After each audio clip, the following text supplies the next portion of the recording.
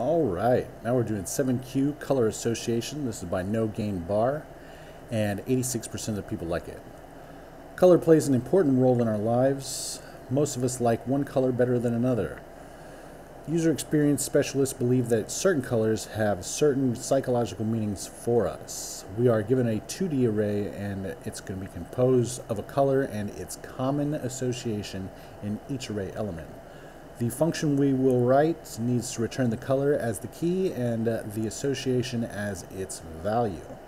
Alright, so what we're going to do here is we're going to get an array that looks like this, or it looks like this here, basically. And we're going to return, over here we're going to return like array at array at the current index at 0, colon array at current index at 1. Okay, I'll show you what I'm talking about. All right, first things first, let's declare the old initial value, I should say. So we're going to say let result equal an empty array. And now we're going to say down here, we're going to iterate through this array, the array of arrays. We're going to say for let I equal 0 while I is less than array.length. We're going to say I++, all right? And then after that, what we're going to do is say result equals, result at the current index equals, what are we going to do? We're going to have this, which is array. We're going to have it be like this, array at, no, we're doing an object. We're doing an object, and that's going to be array at the current index at 0.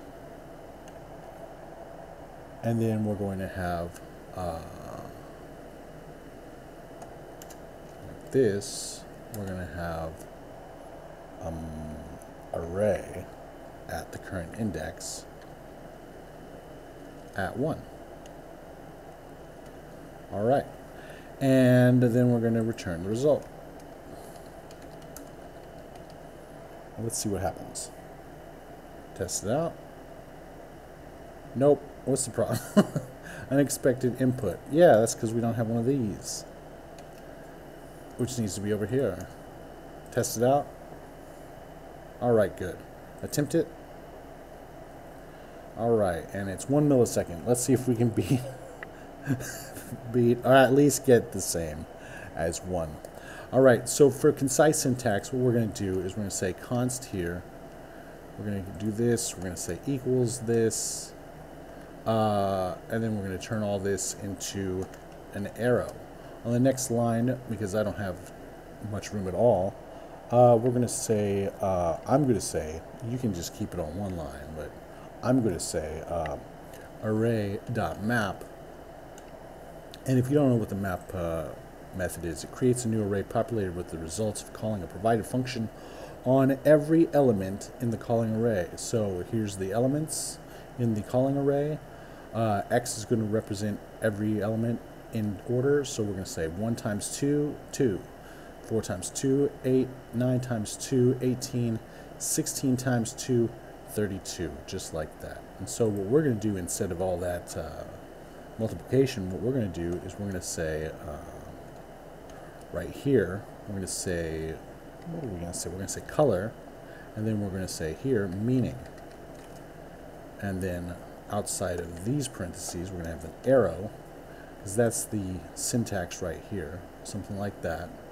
And then we're going to say object. We're going to say parentheses and then object.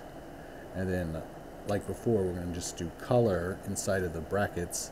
And then we're going to say colon meaning. And test it out. And there we go. Attempt it. 3 milliseconds. Wow, this is slow. So we're going back to this one. because this one's the fast one. Alright, so test it out one more time. Attempt it. I'm not even going to bother going down. Alright, submit it. And very much like this one, let's go to My Solutions. Just a few of us, best practice in my opinion, and we'll see you next time.